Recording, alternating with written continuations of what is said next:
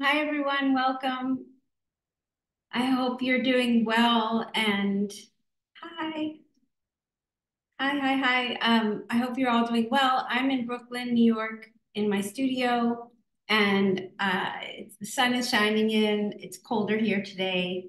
Yeah, and I'm excited to teach this class and talk about filling your entire page from edge to edge, leaving um, no spare room, which is something I love to do. Sort of the maximalist approach. Yeah, so, and yes, I'm the author of the Draw Your Day book series, Draw Your Day and Draw Your World, and I'm working on a new one now. And yes, so why don't we switch over? I'm just going to get started because we only have an hour. Okay. So I just pulled out some examples, and I know sometimes it's hard to see it like super focused, but I think it's pretty clear. These are just some examples of how I just go right from edge to edge and have different things bleed right off the edges, kind of, if you will, like a camera lens or a viewfinder. And I'm just going to flip through some examples. I do it a lot with flowers and patterns, sort of when I in the flowery mood. And so a lot of them kind of look like that. And sometimes I fill a whole spread and sometimes just a page. Just a few examples. Yeah. And I have I do make my own sketchbooks. So the ones that I just showed you are handmade using uh, hot press watercolor paper. And I have a tutorial on my Substack if anybody's interested. Um, but that's what I do use regularly. But whenever I'm teaching, and what the sketchbook that I like to recommend is this one. It is handbook, journal, linen series. I'm trying to look for it looks like this. It's just very plain. The paper is cold pressed, but it's smooth, so I really like it. Um, Derwent paper is also great if you're just wanting to work on individual sheets of paper.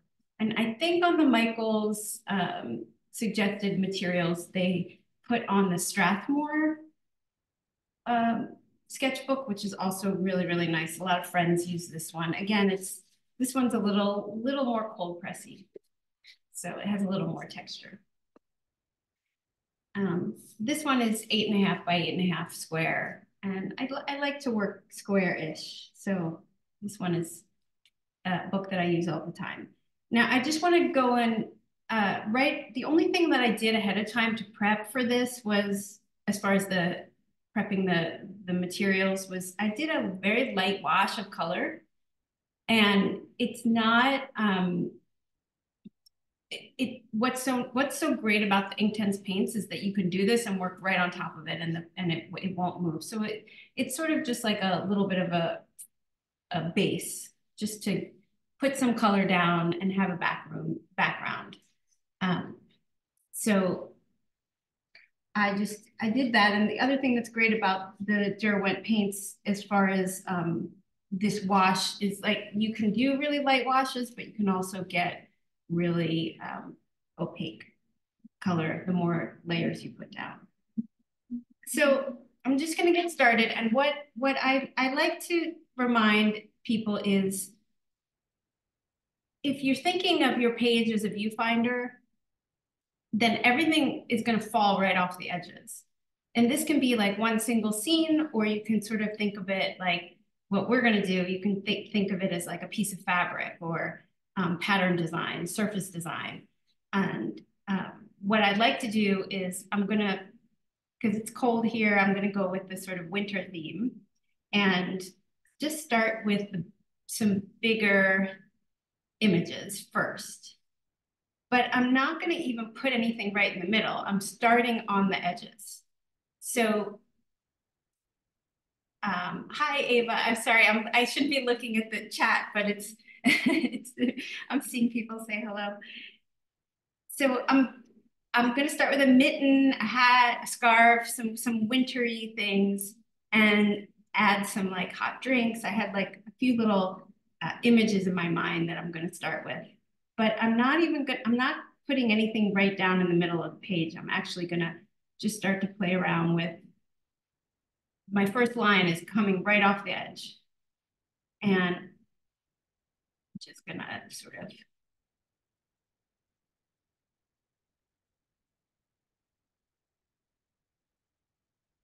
This is all from memory. I'm not looking at reference. So there's a mitten that is touching the edge.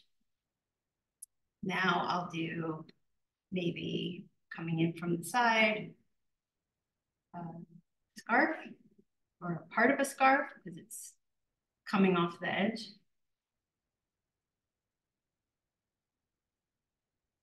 And these are really, really light sketches. I'm barely touching the paper with my pencil. I'm just getting the like basic gist of what I'm going to be drawing down.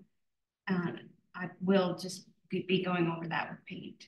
So I don't want to go too crazy with my pencil. I'm using a 3B pencil because I like to work with soft pencils.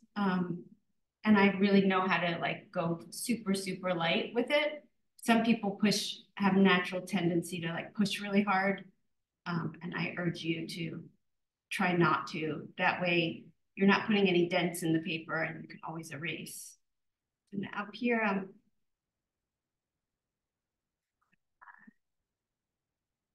adding a hat.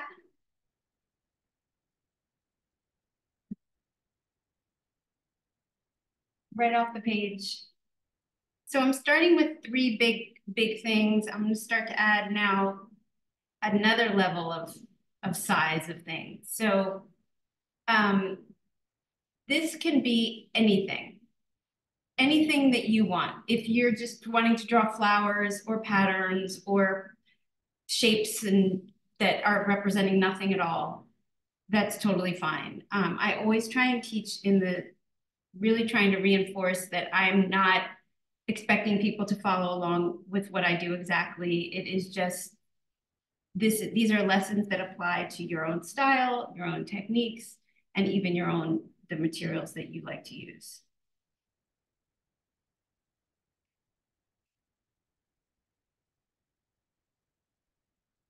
Now I'm adding a mug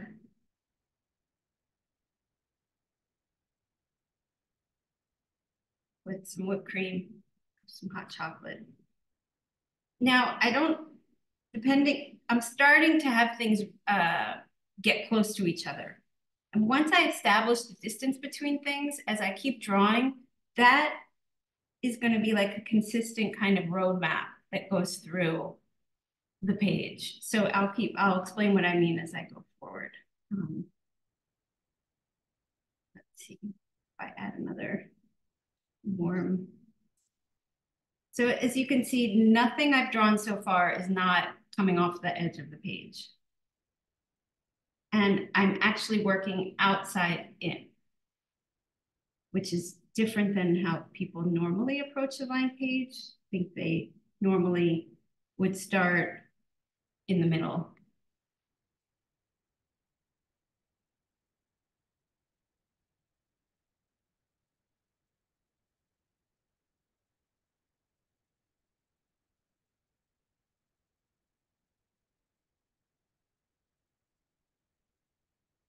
A little cup of tea, warm cup of tea. Okay, now that I have mostly my big items, I'm going to start to add fillers. And it's good to have sort of like a pocket full of like little fillers, like sort of a playlist or like a little log in your brain of little things that can fill the spaces. And I like to usually have about 3 of those although it can just be one thing. You can fill the whole space with berries, or I'm gonna do some pine needles.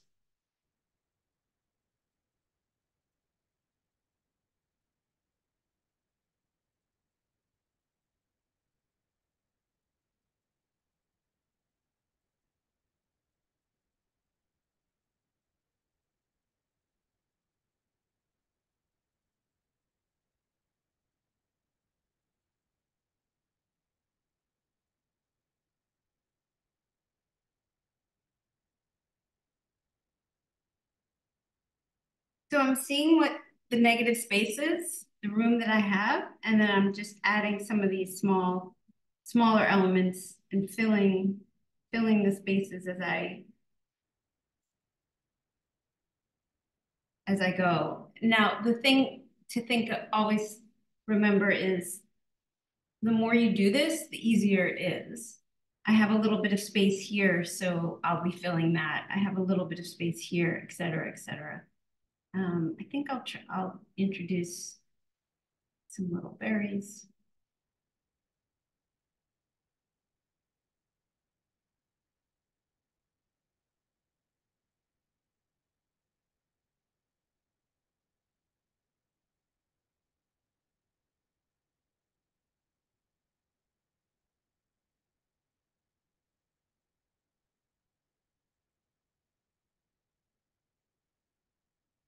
Add another one here. This one can be coming off the page.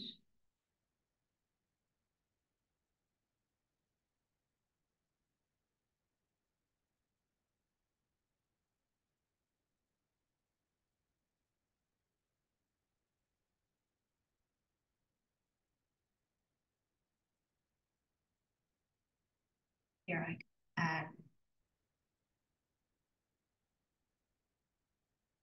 another little tea bag or something.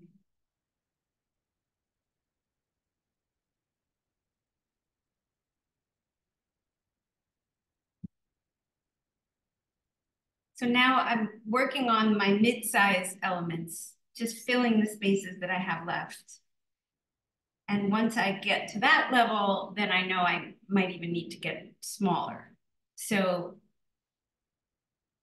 I'm going to add some snowflakes.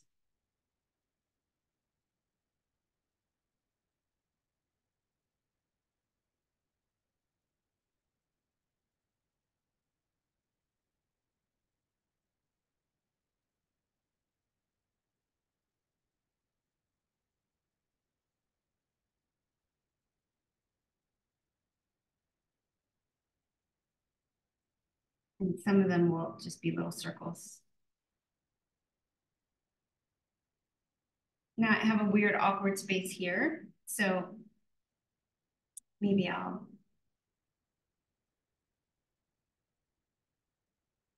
none of my elements are touching each other, but maybe there's one pine needle that comes underneath the scarf.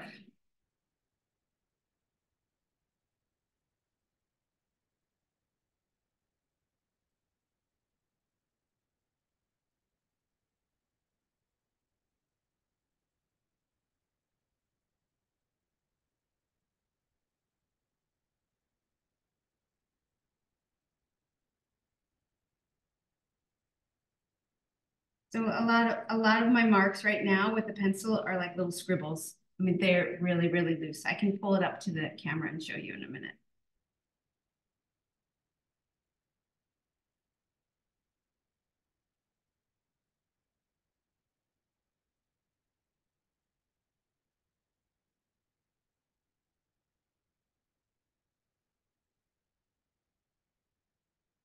And as I go, I can always add more.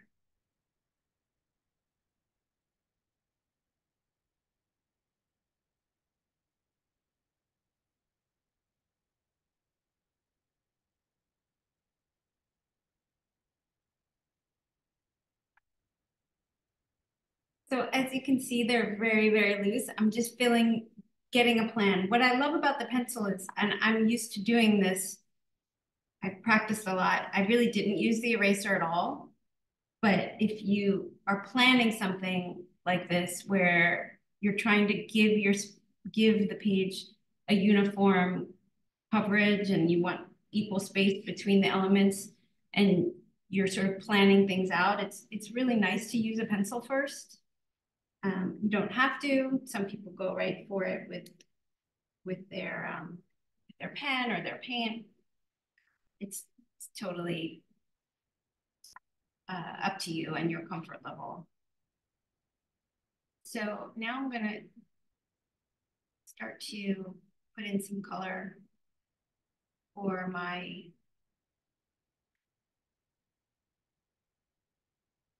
it's nice to have somewhat of a limited palette when you're doing covering your page. You don't have to, but for this, I'm going to just use a green, this sort of mustardy yellow ochre, which I'm mixing two colors here. I'm mixing the kiwi and the burnt yellow ochre.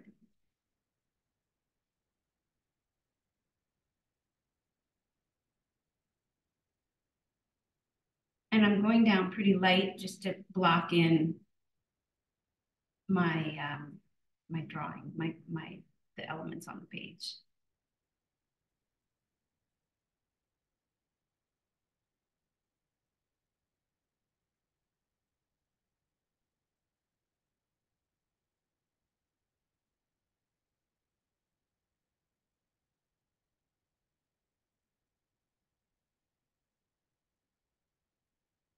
I always have a paper towel for blotting.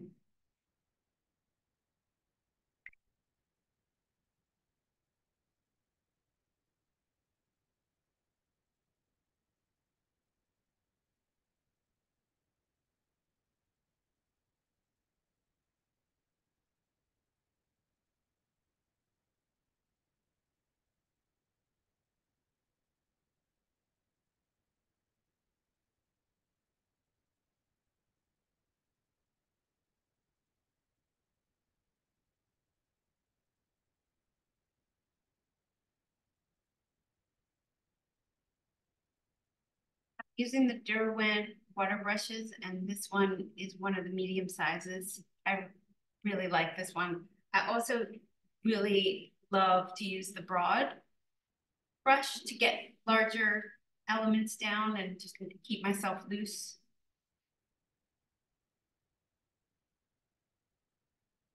And if the paint goes down a little blotchy at first, the more layers you add, the more solid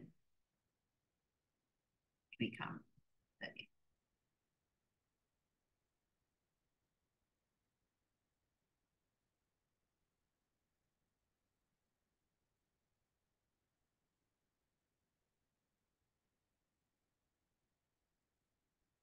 So I'm just blocking in these big bits, these bigger elements, the matching scarf,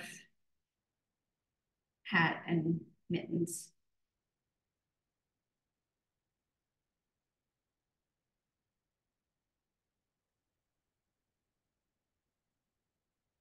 And now I'm going to take this darker green, Ionian green, it says on the palette, if you guys are following along.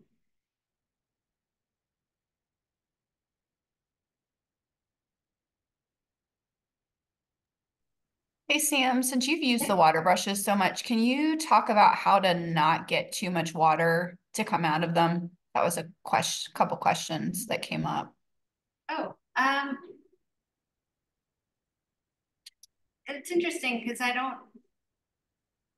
don't squeeze very much. Okay. And they sort of naturally, right now it got a little dry at the bottom of that stroke. So I know I can just squeeze a tiny bit. But I would just let the brush kind of do its thing because it doesn't require a lot of action on your part, if that makes sense. They just kind of, after you use them, and break them in a little, they just kind of flow. I don't really push the button very much. I do when I'm actually putting it into the paint. I squeeze a little bit, but not a lot. And then if too much water is on the brush, that's another reason to always, just have a paper towel nearby for blotting.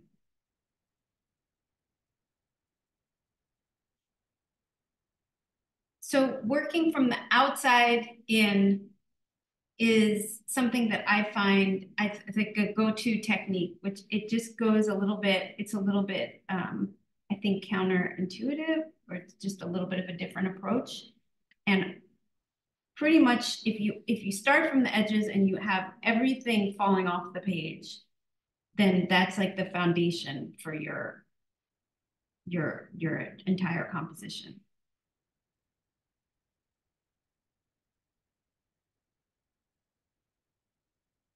I'm painting this pretty fast, but I am going to go over it with a little bit of ink and solidify the shapes.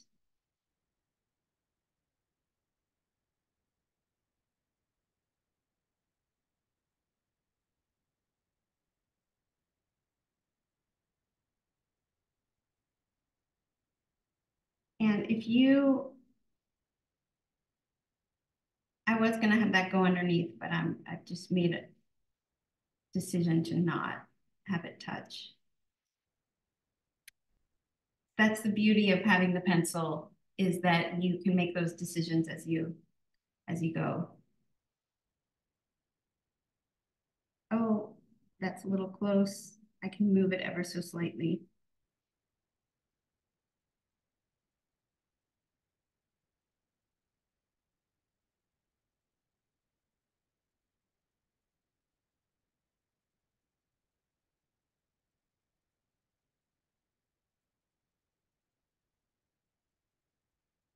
So just note, this is the first step. This is the first layer. I'm letting it dry, and then a lot more detail and layers of paint can go down on top. And if you're using the Derwent paints, they dry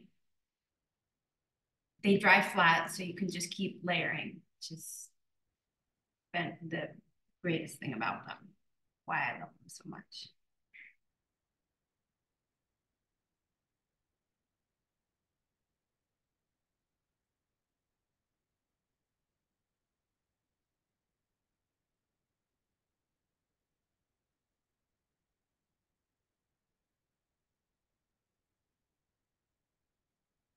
I'm just using the different greens.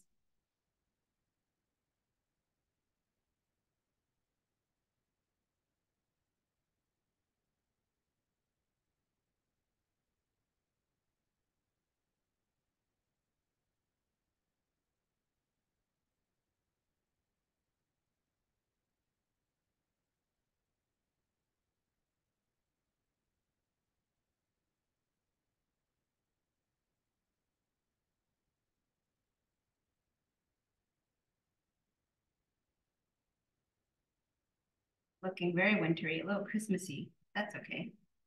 Green and red. I'm going to add one more color, which is going to be a kind of like, well, just pretty much the Payne's gray.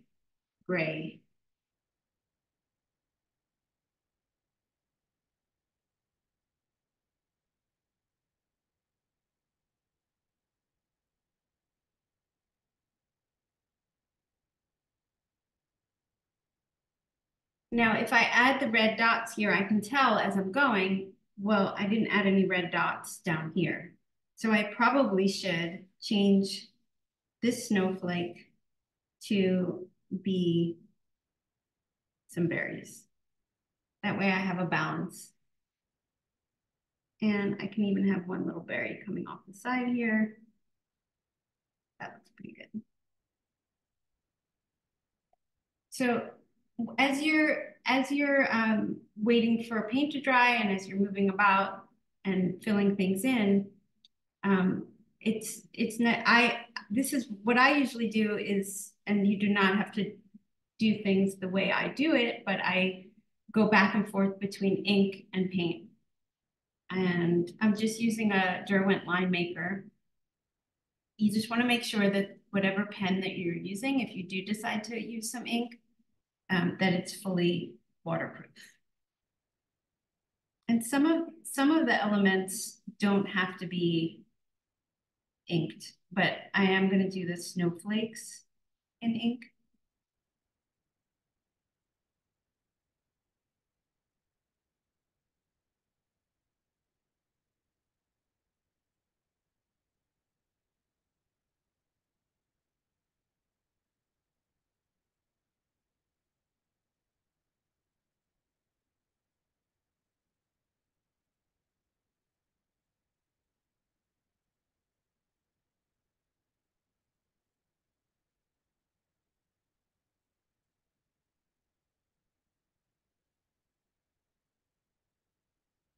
They're just kind of like little dotted stars. And I'll go over them with some of that Payne's gray, kind of blue gray.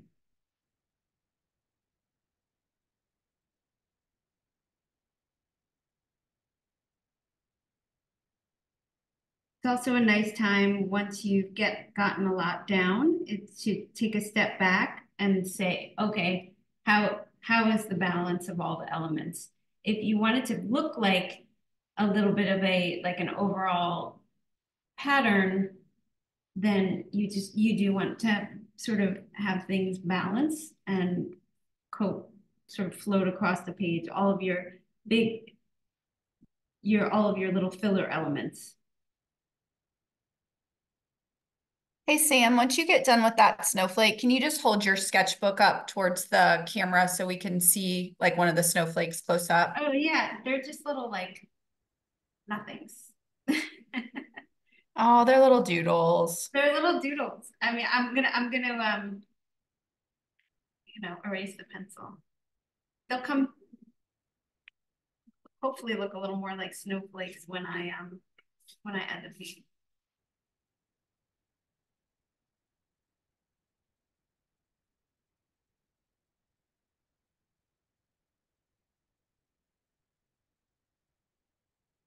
All right, let's see what happens if I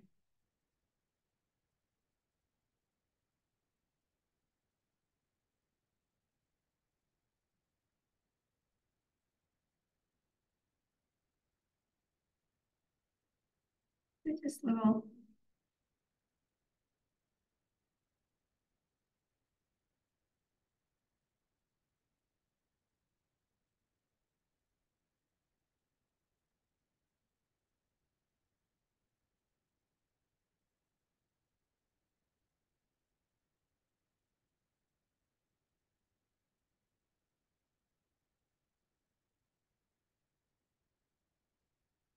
Little scribbles almost. Partly because we only have an hour, and partly because I like to keep things a little abstract if I can. Okay. Now I'm gonna add some ink to the big pieces. And my ink does not have to follow the paint or the lines exactly.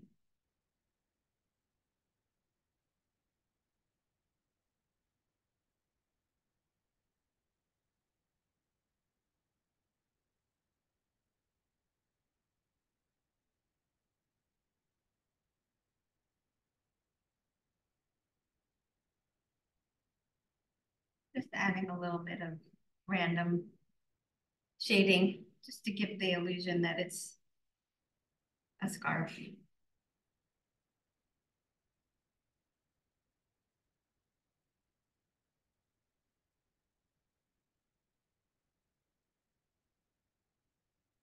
And I find that when I'm working with the Derwent paints that it all does come together more towards the end because of adding layers of paint.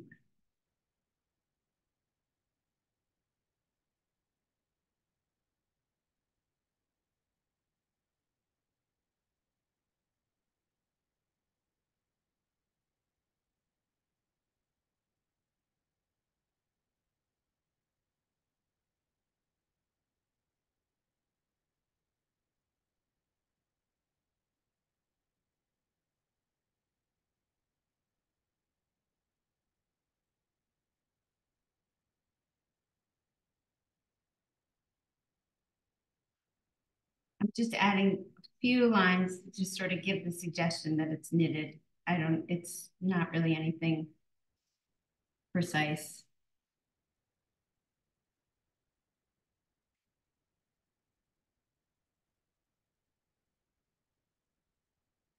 Now I'm going to add the outline of these mugs, these cups, because they're going to be a lighter color.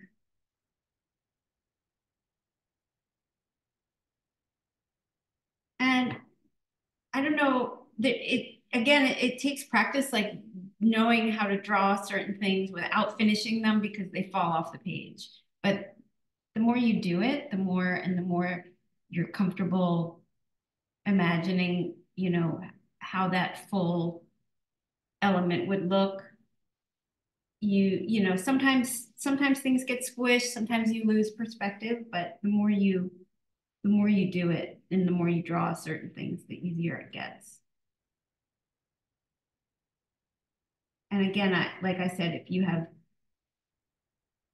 you're just dealing with polka dots and and you know um, polka dots, stripes, abstract leaves,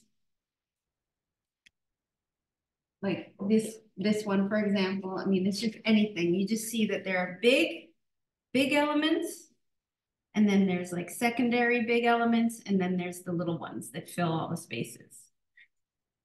So you just kind of come up with that, and you can come up with it on a side piece of paper and like have all your little things there that you're going to be using.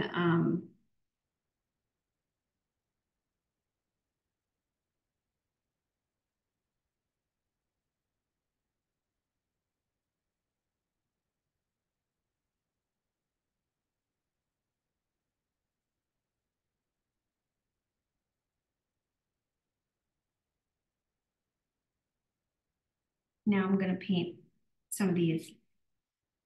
Now I'm realizing that if I have two grayish mugs, then they'll be like very gray heavy on this side of the page. So how can I balance it? Maybe I bring some of the gray up here into this little tag, or maybe this mug has some other color that I'm working with. I'm going to try and figure that out.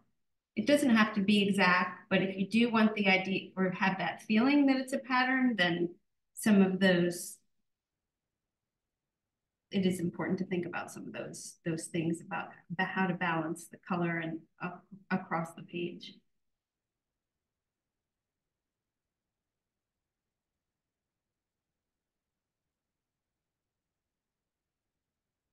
I'm just doing a very light wash.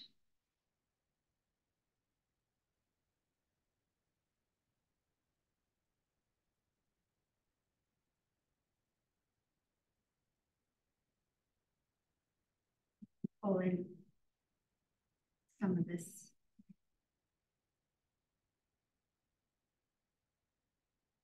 A little bit looks like tea.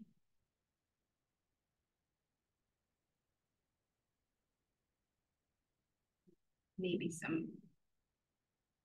a little more brown in here because it's supposed to be hot chocolate.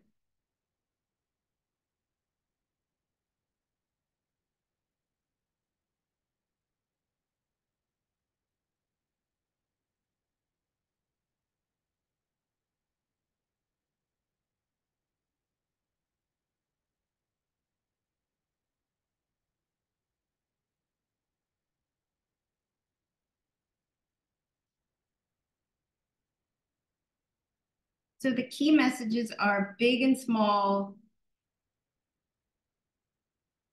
have big and small things, at least three big things, because if you just have two, sometimes just for composition, it's always nice to have at least three. There's always exceptions, but if you have three big things, like this spread, three big orange flowers,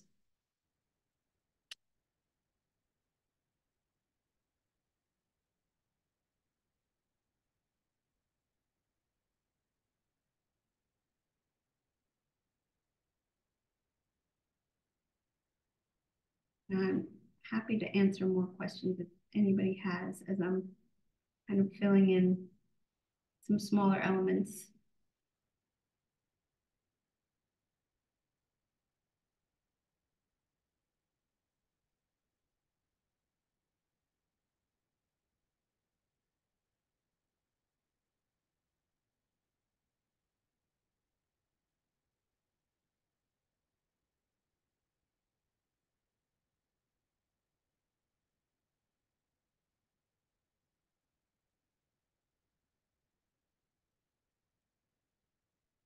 So now what I'm going to do is take that blue gray,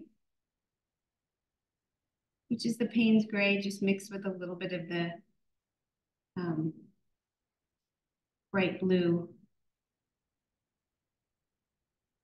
Actually, what is it? No, it's ultramarine.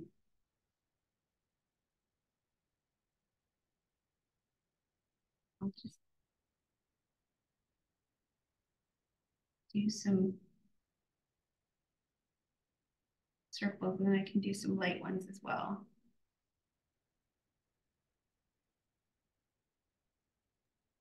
Hey, Sam, somebody asked if you can talk about how you think through adding shading and depth to objects. Um, well, it depends on sort of the style I'm working in. And because everything I'm doing now is made up and I'm not looking at the light or any reference, I just go from kind of memory. I mean, it's not accurate. It's not anything it's not supposed to look super real. So I mean, it's just like anything else where it just takes practice to sort of learn your style and get used to how things might sort of look or they can look super realistic if that's what you're going for. Um,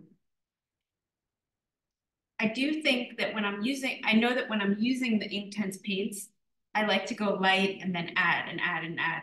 And it just brings like, so if I keep, add another layer, then I can get a little bit more depth. So it's partly getting to know your materials and then also partly like, I mean, it's what you're going for. I don't know if that answered the question. I think that helped. There was one other one in here that I just wanted to ask. Yeah. So it just said when making a page with many pictures or like when you often draw your entire day, right? Or you have Yes. multiple objects on there. How do you think about the composition, just from keeping them spaced? Like, do you tend to focus on one object that's a little bit larger? Or like, can you just kind of talk about your composition? Well, I do tend to go about it the same way. There was a class that we did, one of the first classes that we did together on Michael's, where it was just fitting lots of things together on a page. And it is kind of going through like it's like a puzzle that if I start with one thing, and I do like to have random things start off the edge of the page, or I'll start in a corner and then I just build upon it and add things. I'm trying to think if there's something I can, like an example. Um, I mean, this spread is kind of good because I don't remember what I started with here. I think I probably started with my hand holding the clementines.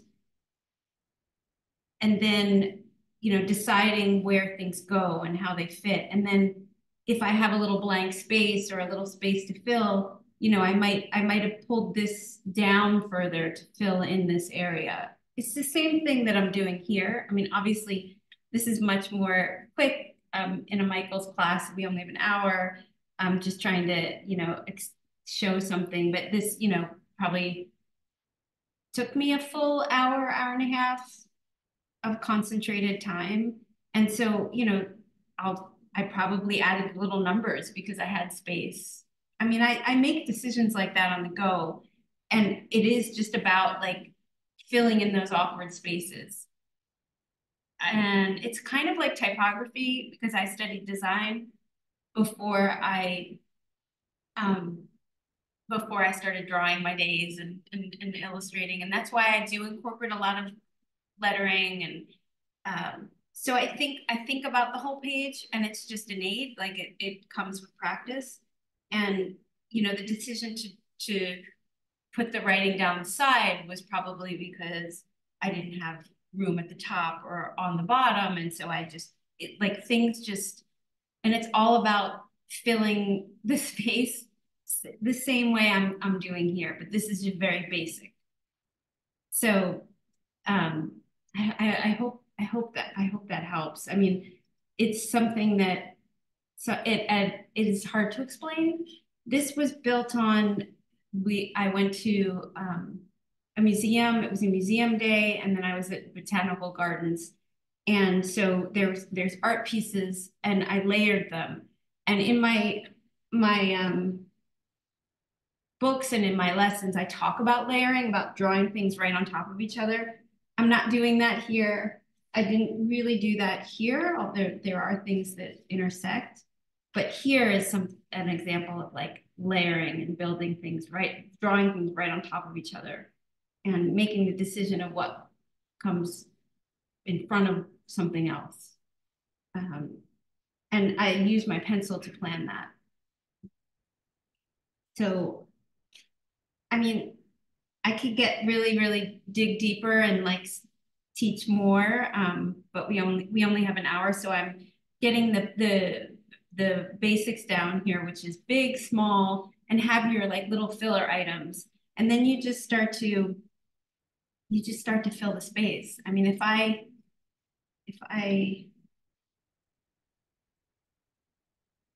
think just for time's sake, it's better for me to just work on filling the space rather than getting the drawings to look super amazing. But if I'm using that limited palette, I've got a really light version of this color going right now. And I you know, I just fill the pages. The more you go, like the things, some of those dots, or it could be a leaf, it could be um, a square, it could be a triangle. I mean, anything that you're using to fill those spaces just, you know, repeats over and over. And it's, for me, it's like therapy to get it all in there and work on filling all the space up.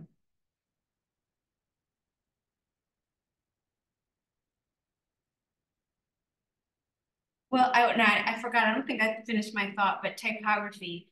When we learn how to set type, when you're studying design and learning typography, you want the spaces between the letters to be very even. And so it's just something sort of ingrained in my brain about like having consistent space. And I play with that when I'm drawing and painting as well.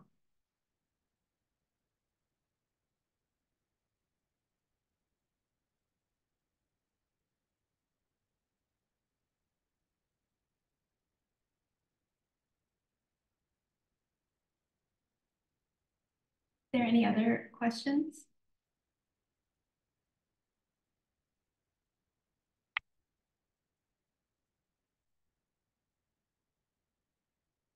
It's nice to have something that could have words on it, like these little T tags. So maybe what I'll do is add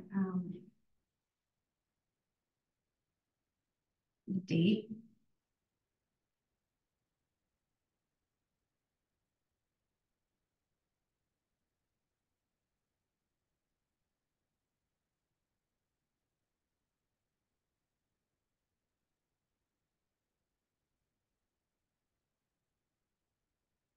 So I just put the date on the little tag.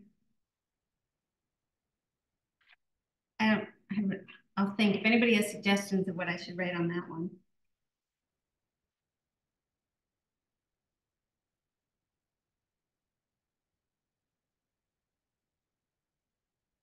Initials. Yeah, that's a good idea.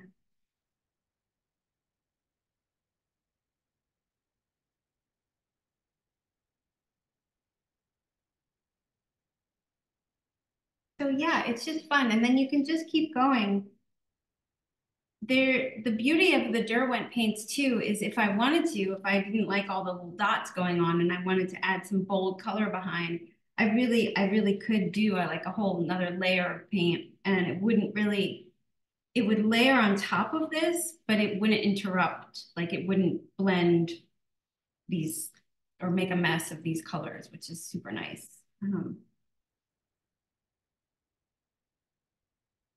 And yeah, you just keep going with layering to get depth.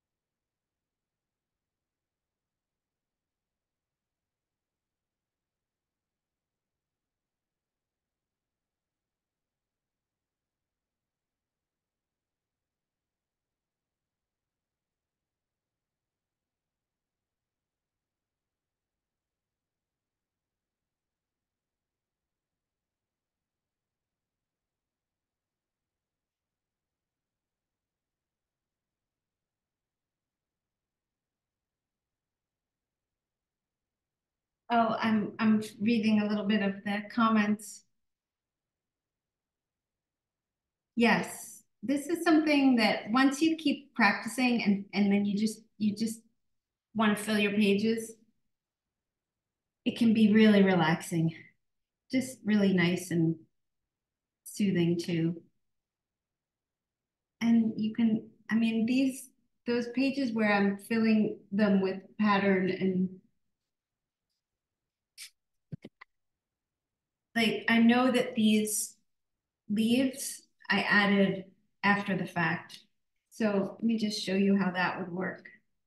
If I wanted to, I'm going to add a light green in here. I can just go right over and add some lighter um, pine needles.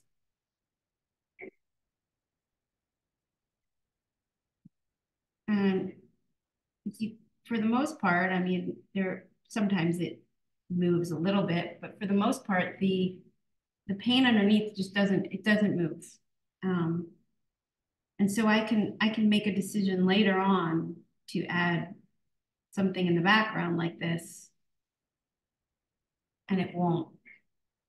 And then it just adds like more to it, and it just looks like more of a cool pattern.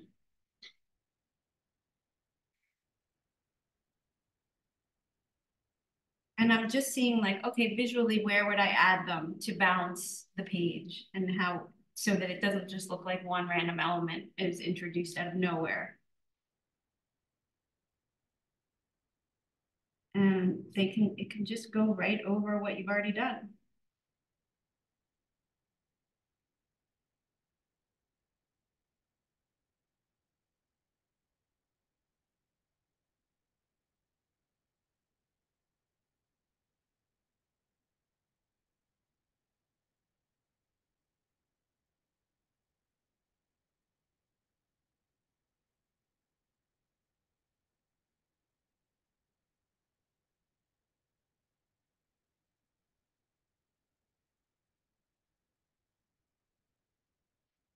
Okay, I'm gonna add my initials like somebody suggested.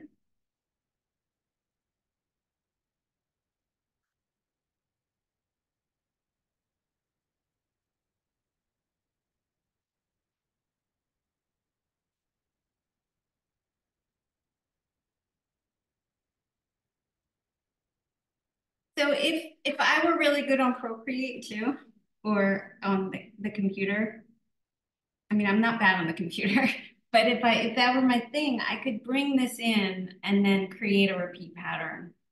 Um, if that was something that I was into. So this is a great way of planning those projects as well. Um, yeah, I don't know, just really fun.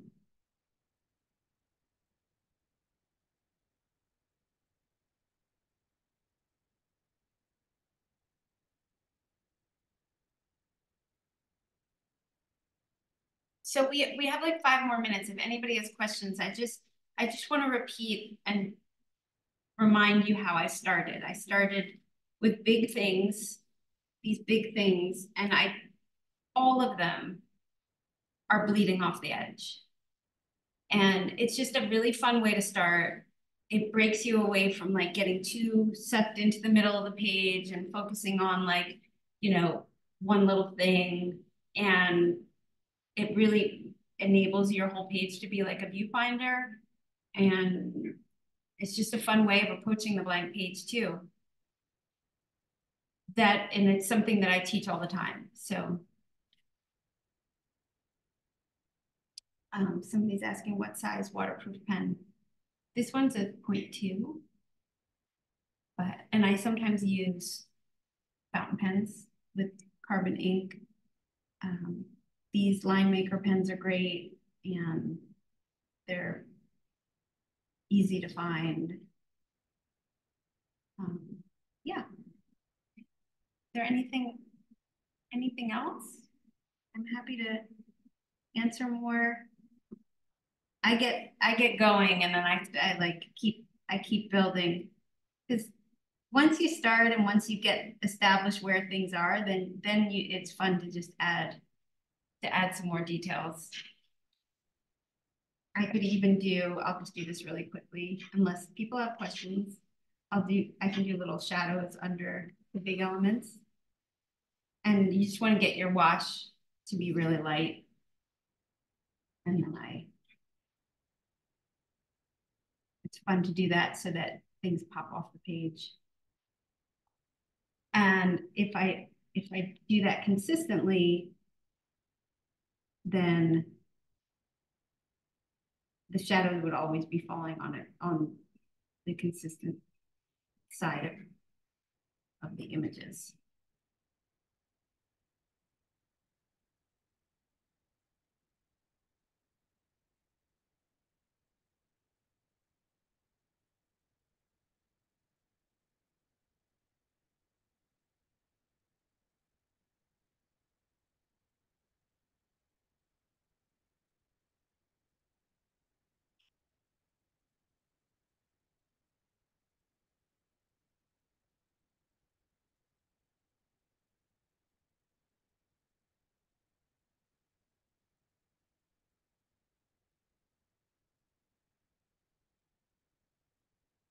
I'm big on adding shadows.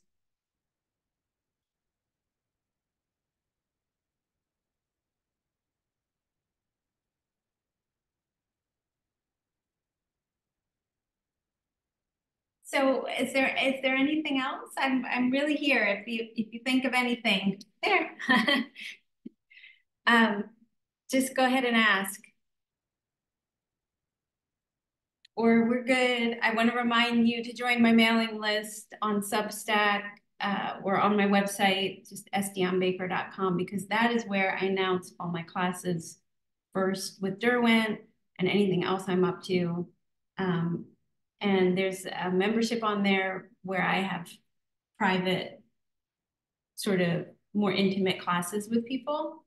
So you're all welcome to join, and yeah. And just reach out if you need anything. What's my website? Here, I'll put it in the chat.